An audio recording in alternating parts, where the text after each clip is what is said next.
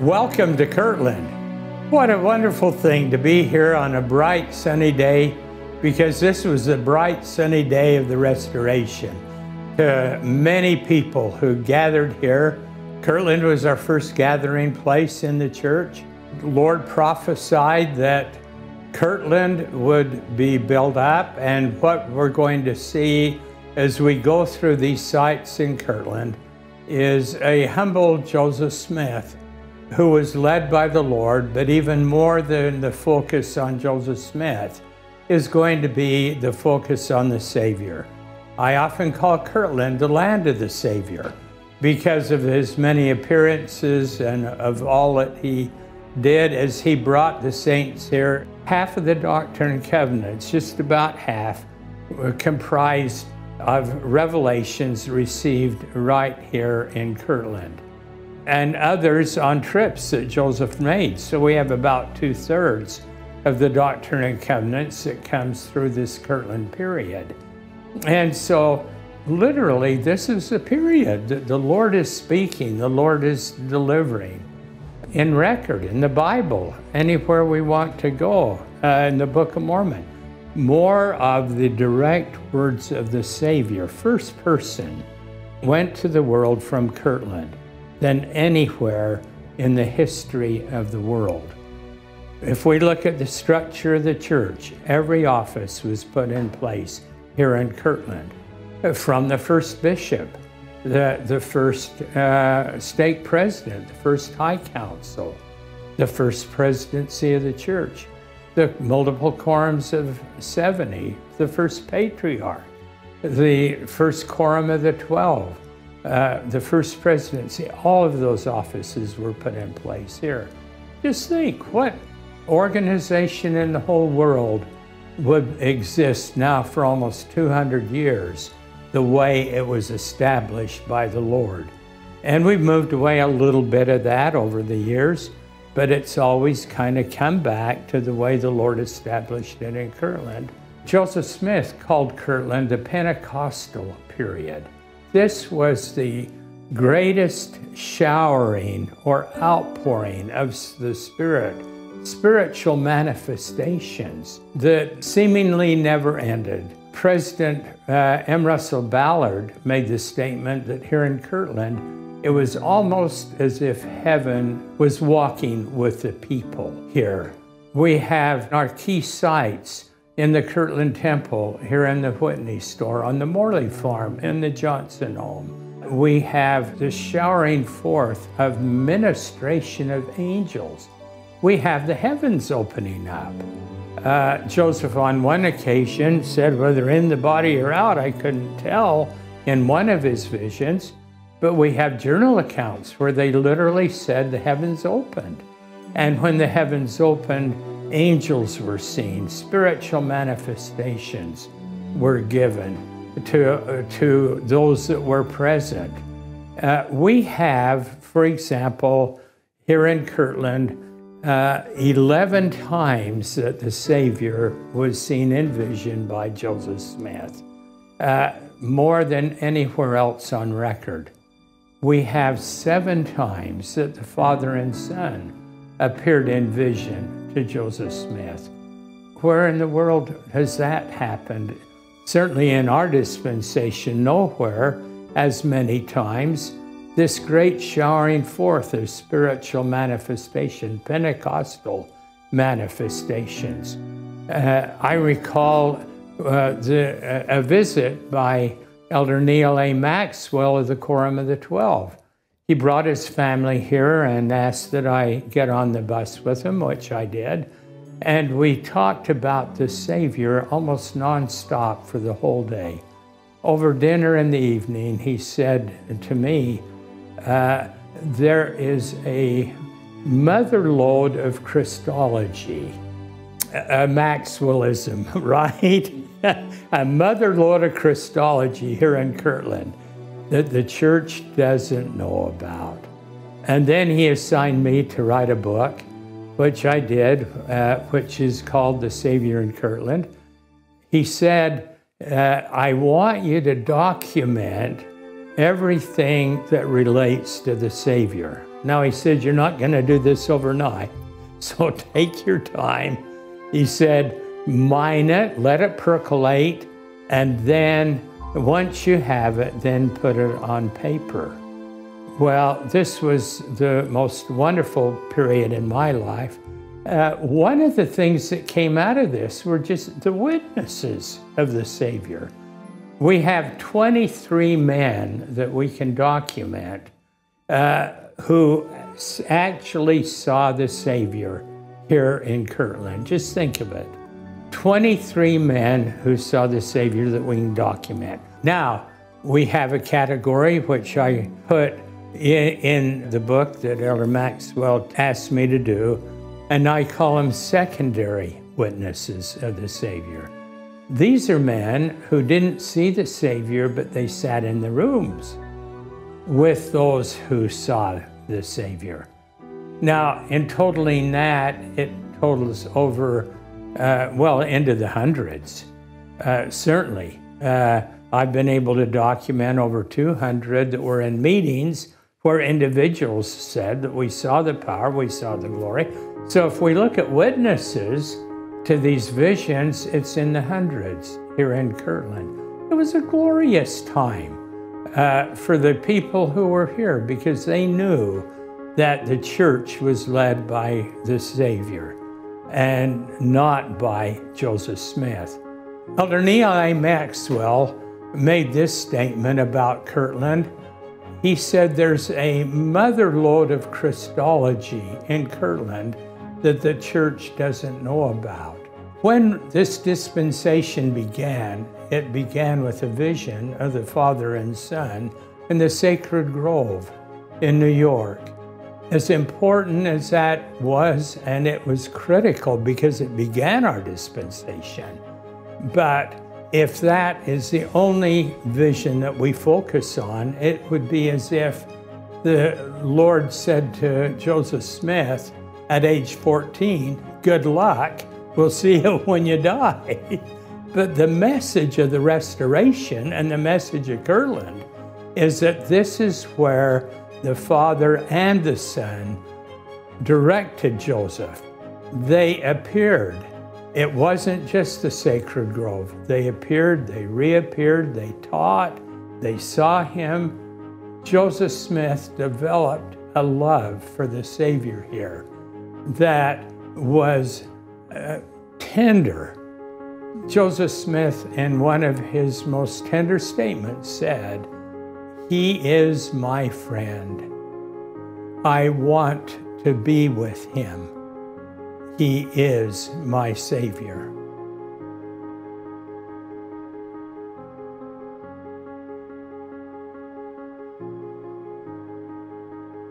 We are on the Morley Farm in Kirtland, Ohio, on the hill where the fourth conference of the church was held in a little log schoolhouse in June of 1831. In that little log schoolhouse, we have the first vision of the Father and Son that occurred in Kirtland.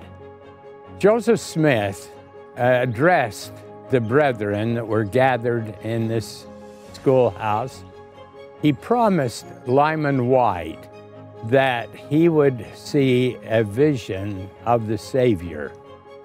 He promised others that others would also see a vision of the Savior. And the adversary, in very much a Sacred Grove-like experience, decided to try and prevent that vision from happening. The adversary bound Harvey Whitlock, who was one of those that would participate in the vision. But Joseph Smith blessed him and cast the adversary out of the meeting. There were other manifestations of the adversary, including for Joseph. And all of a sudden, they said that Joseph stood in the magnificent light, and he looked up and he said, "I now see God and Jesus Christ at his right hand. Let them kill me," he said, meaning the enemies. "I could not feel death as I am now."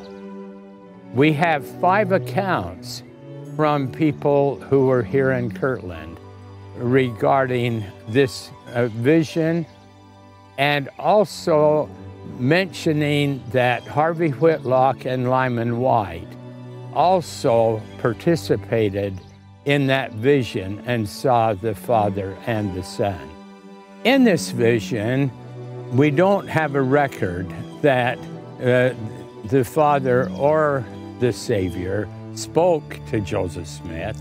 We don't have any words recorded, but up here on the Morley farm, the Savior wanted the church to know that he led them and who he was. And so in various revelations given here on the Morley farm, he gave these assurances. He said, "I am Jesus Christ, the Son of God. I am he who was lifted up. I am Jesus that was crucified. I am the Son of God." He also said, "I am Alpha and Omega, even Jesus Christ." He added, "I am the Lord of hosts." And he assured the saints, "I am the Good Shepherd."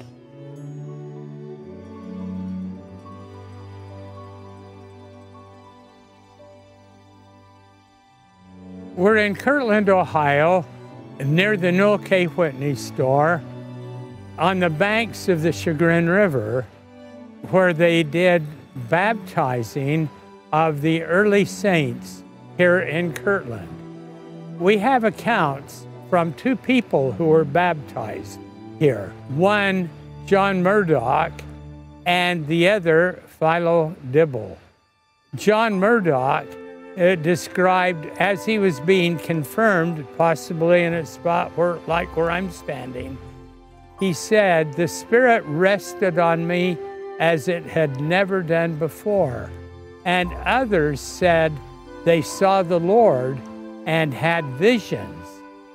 Philo Dibble, who was also baptized near here, said that there were signs in the heavens above and in the earth below.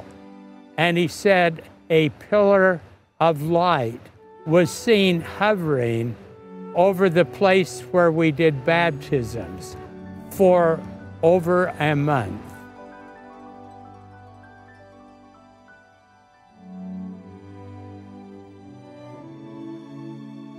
We're standing in Kirtland, Ohio, in front of a building which was here in the 1830s when Joseph Smith and the saints first came to Kirtland. It was in a house like this that Mary Elizabeth Leitner said Joseph Smith entered the meeting, and along with Martin Harris. And it was the first time some of the people had even ever seen Joseph Smith. She said that the meeting proceeded, they prayed, they sang, and then Joseph Smith got up to speak.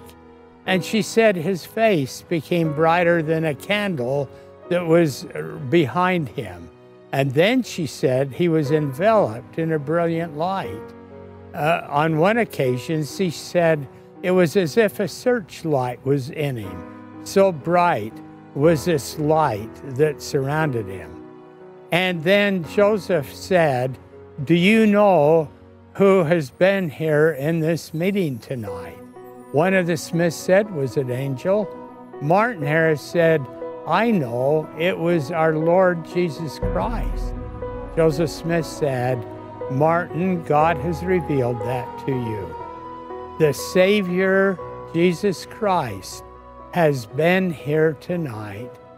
I want you to remember it."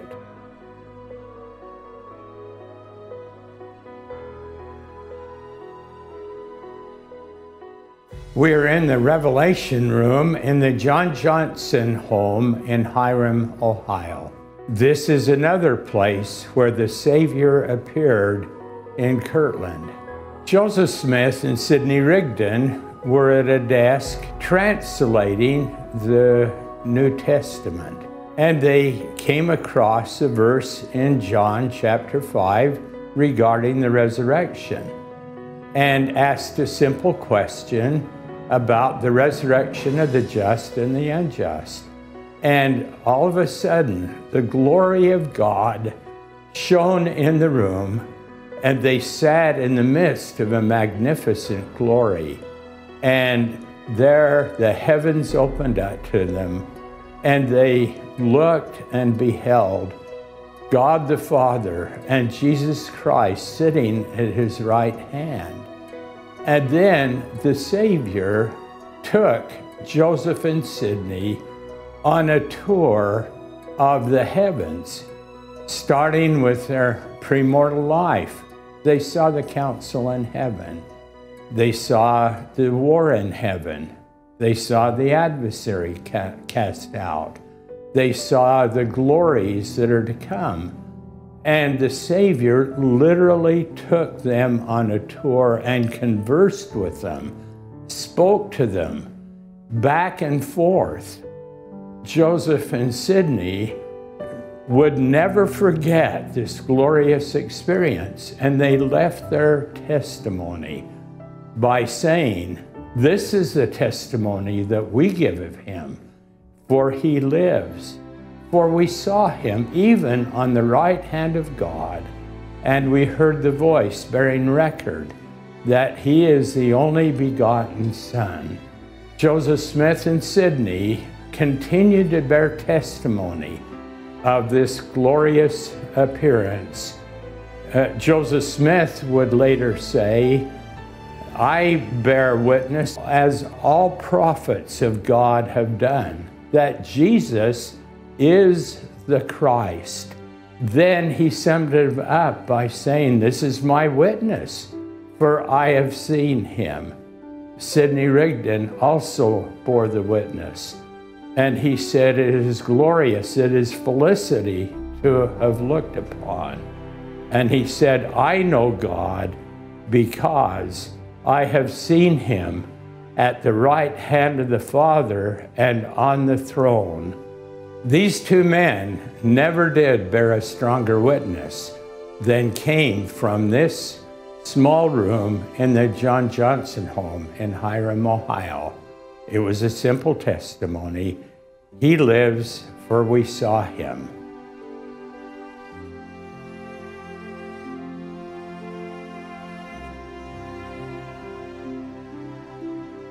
We're in the Newell K. Whitney store, and specifically in the room of the School of the Prophets. And this is where one of the visions of the Father and Son occurred. It happened on March 18th of 1833. The Lord gave a revelation 10 days earlier, section 90, in which he said that Joseph was to take his counselors, Sidney Rigdon and Frederick G. Williams, and ordain them to be equal with him in holding the keys of this kingdom. Joseph Smith recorded on that occasion, "I gave them a promise that the pure in heart would see a heavenly vision. And after remaining in short time in secret prayer, the promise was verified, for many had their eyes of their understanding opened by the Spirit, so as to behold many things. Many of the brethren saw a heavenly vision, a vision of the Savior." Two of the men who were present that day have recorded their experience and descriptions of both the Father and the Son, possibly the most complete descriptions that we have on record. John Murdoch testified on more than one occasion. On one time, he just said simply, "I saw the face of the Lord." On another time, he recorded this: "He was most lovely. The visage of his face was sound and fair as the sun. His hair a bright silver gray, curled in a most majestic form. His eyes were a keen, penetrating blue. The skin of his neck was a most beautiful white, and he was covered from the neck to the feet with a loose garment, pure white, whiter than any garment I have ever seen. And then he said, as I was endeavoring to comprehend the whole personage, it slipped from me, but it left on my mind the impression of love for months that I never before felt to that degree. Zebedee Kirtland was another member of the school on that day, and he said that Joseph said that this was the Savior. And then he said that he saw the Father enter the room. And here was his description of God, our Heavenly Father. He said he was surrounded as with a flame of fire, which was so brilliant, I could not discover anything else but his person. I saw his hands, his legs, his feet, his eyes, nose, mouth, head, and body in the shape and form of a perfect man. He said it was so grand and overwhelming, it seemed I would melt in his presence, and the sensation was so powerful, it thrilled through my whole system, and I felt it to the marrow of my bones. These two glorious personages. Here's the Savior described. His neck was white, as was his garment. And this is consistent with the brilliance that attended all of the other appearances here in Kirtland.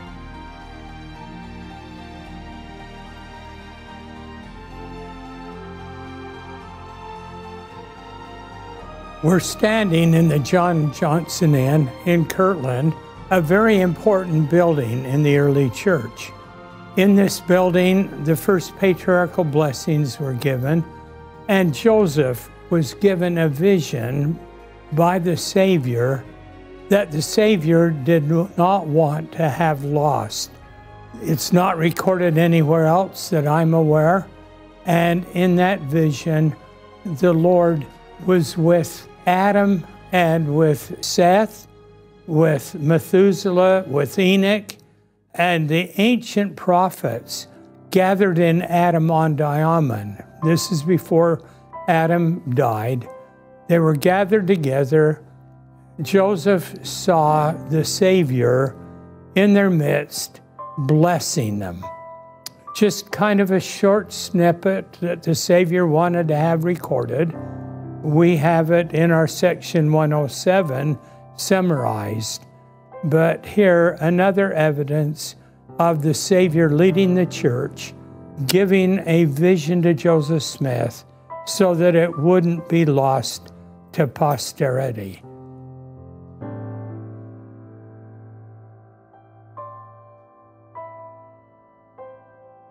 When we speak of the Savior in Kirtland, nowhere else is he more focused than in the Kirtland Temple.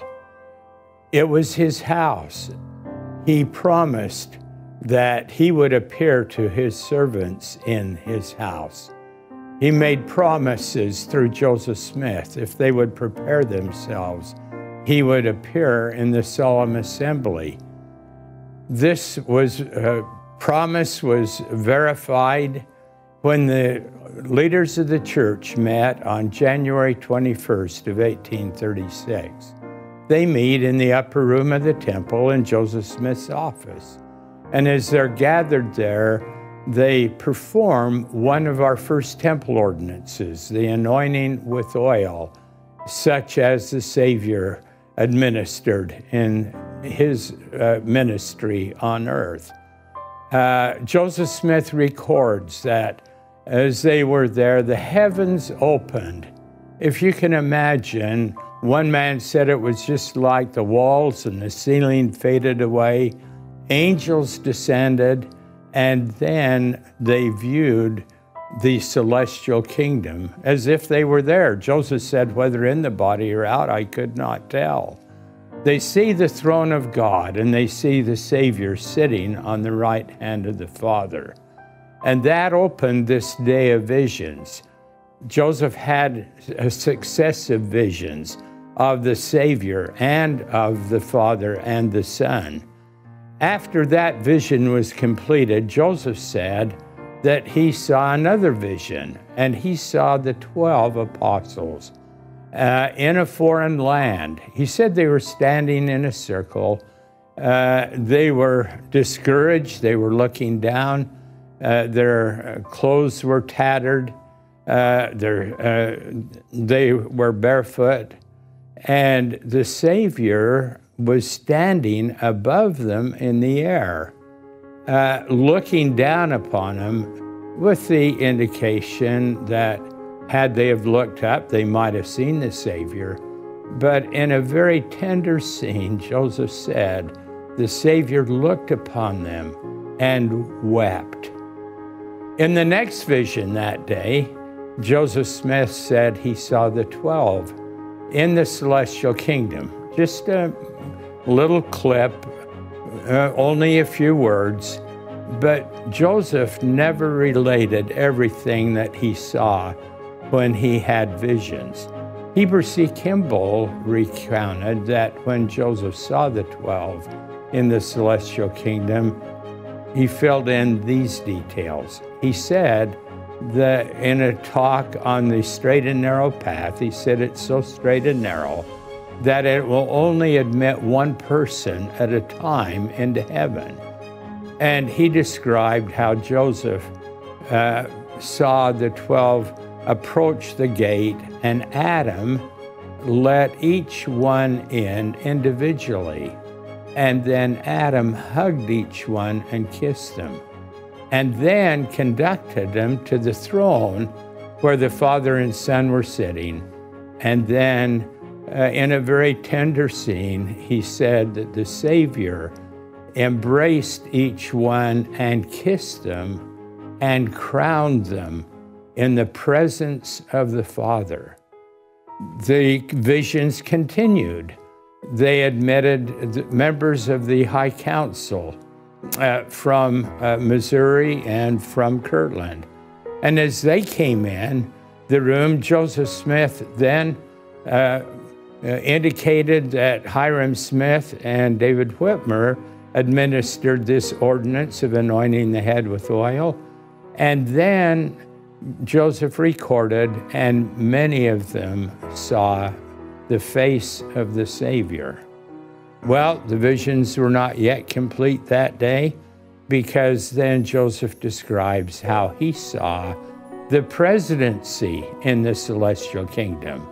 Now, unfortunately, we don't have any account like the Heber C. Kimball account, but in each of those scenes where Joseph saw those in the celestial kingdom, the Father and Son were on the throne.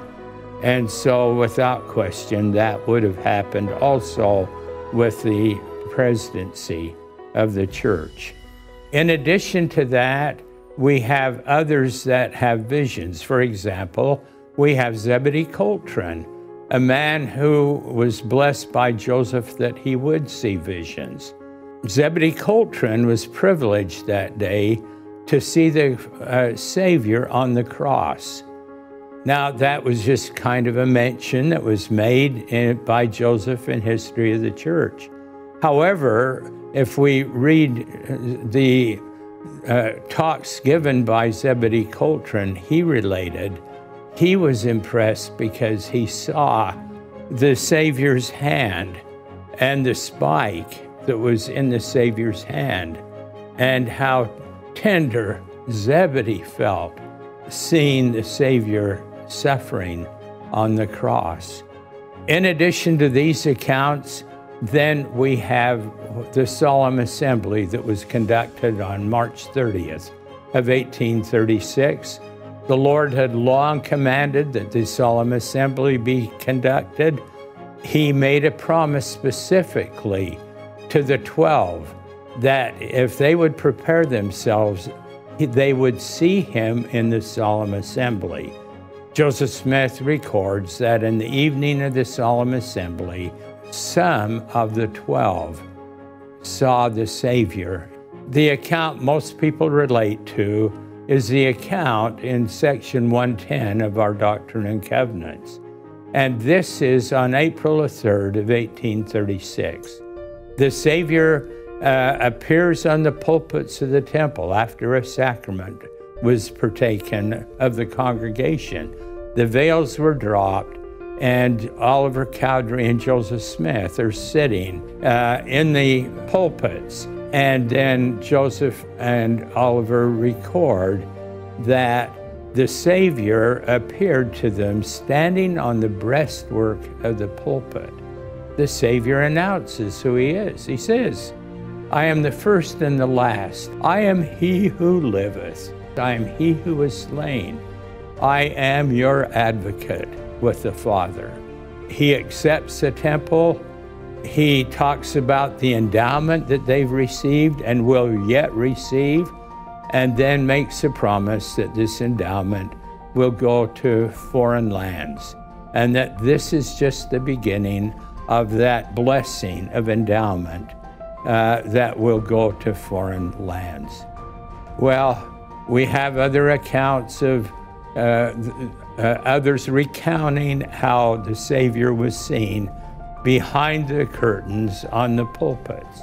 The thing that impresses me the most and is so tender when I read it is the reality of the Savior leading the work. These men knew that the Savior was their leader. They trusted him. He repeated how he loved them, how he was their friends, and then he revealed to them that they would be admitted into the celestial kingdom, where he would kiss them and crown them out of love and gratitude for going through the sacrifices they had to make. Those sacrifices were greater than are asked of us today. But these early men went through it because they knew that Christ lived and led the church and was willing to appear to them and love them.